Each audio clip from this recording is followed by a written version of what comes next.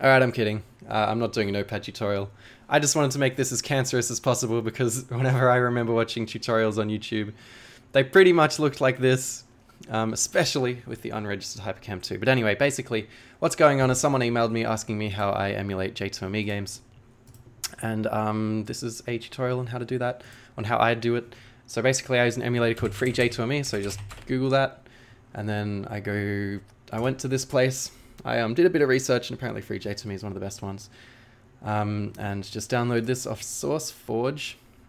Your download will start shortly, and what will happen is you'll get a Java with a zip with this folder in it. So I'll show you in a second if this finishes. So you open this up, you've got this free J2ME folder, it's got all this stuff in it, which is fantastic. So you want to go to free J2ME, and this has these folders in it. You want to go to build is the folder you want, and this basically is what you want here. So to get games, I like to go to a website called java.mob.org. Apparently it takes me straight to the Grand Theft Auto page, which I don't think is legit. And we'll get Java games. We'll get something nice to play. Hopefully it runs well enough.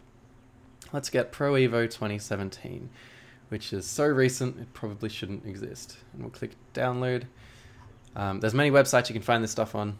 Okay, this one only has one resolution, which is a poor example, so we're going to go for something else. We'll go for the Fast and the Furious 6. Fantastic film. Here we go. So see here, it has a ton of different resolutions, going as little as like 176 by 220 all the way up to 480 by 800. Generally the highest res is what you want when you're emulating, because it's usually the best version, it's just the best looking, that sort of thing. But for the sake of it, we're just going to get this version, 240 by 320. Sorry if you can hear the birds in the background. And then we'll open it up. We'll hit keep. I'm just going to get it out of my downloads folder here.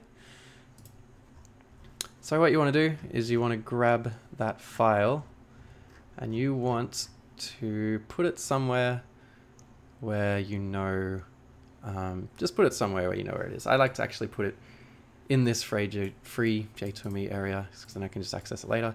So here we go, Fast and Furious 6.jar. We downloaded the 240 by 320 version. So what we want to do now is open free J2ME.jar, and then we have it here, Fast and Furious 6.jar. So I'm going to open it, and it's a Gameloft game, which is always cool, universal. And I'm actually going to close it now. So now what I like to do is I want to go to config, and I'll see it. These are some games I've played earlier. I'll see it here, Fast and Furious 6. So I want to open this up, and there'll be a game.conf notepad file, or a .conf file, I suppose. And you want to have it at the resolution that you downloaded it at. Often it doesn't do this automatically. Thankfully, this one is already at the resolution that we need, so it looks like it's going to work just fine. Anyway, so very good. Make sure that's saved if you altered it. I think you can change the first person shooter, the frames per second here, which is great. And then go back, and then basically you can run the game. All good. Fast and Furious 6. And here we go. Apologies for all the cancer on the screen. I thought the gag was worth it though. Aren't I funny? Whoa, that's some noise. Alright, so that's Fast and Furious 6. Press 5 to continue. So the controls are a bit weird. I could never figure out how you modify the controls in this piece of software, so in free J2ME. So basically the numpad is the numpad, except 789 are 123 and 123 are 789, as if it was an actual phone numpad. So 5 is 5, and we press 5 to continue, like it says. Never played this before, but here's the different game modes.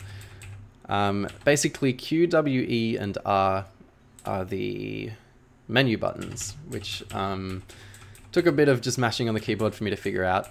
And then you can also use up, down, left, and right, like the arrow keys, which I assume are the arrow keys on a phone, but they might just be 8, 4, 2, and 6 on the keypad, just remapped to the arrows. I'm not completely sure, basically those are your buttons, and then you can just hop in a game. There's my man Paul Walker, rest in peace. And then off we go. And that's this is quite a great looking game. I guess that's what you expect for a late release on J2ME, which this definitely is. I can't believe how long they made J2ME games for. But yeah, that's kind of how I do it, and it's a very, very simple sort of lightweight way of doing it. I kind of just, you know when you Google stuff and you throw Reddit at the end to make sure it's a bit more legit? I don't know why I do that, but basically the way I found this emulator was like, I just Googled best Java emulator, or Java phone, or J2ME emulator, and then just threw in Reddit at the end, and this one was recommended quite a bit.